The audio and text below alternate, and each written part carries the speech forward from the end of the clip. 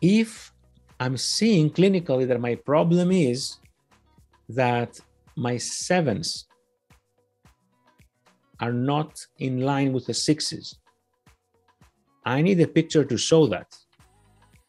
So if my traditional side view doesn't get to the 7s, I need to angle my camera in such a way to be able to get to the 7. Does that make sense? So if I don't have a picture that shows the 7, then I'm trying to say a story that my picture doesn't tell the story. So let's say next appointment, I tell you bracket the 7. Your next appointment visit picture needs to show that bracketing. Okay, imagine if you don't, you just take a traditional side view, you miss the 7. Oh, Dr. Milton, I bracketed the 7. Can I see it? Please make sure the pictures tell a story, because then an appointment after that, we want to see, was that 7 leveled?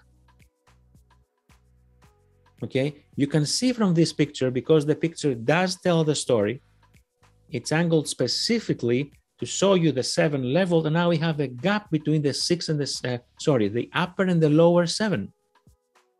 Okay,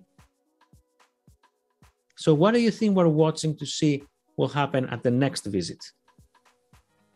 We want the upper to erupt.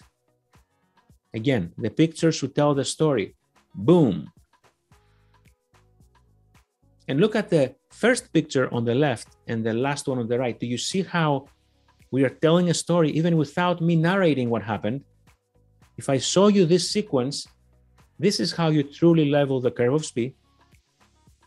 Get 6s and 7s leveled, let the upper erupt. Guess what? Without even bracketing the upper 7. Woohoo!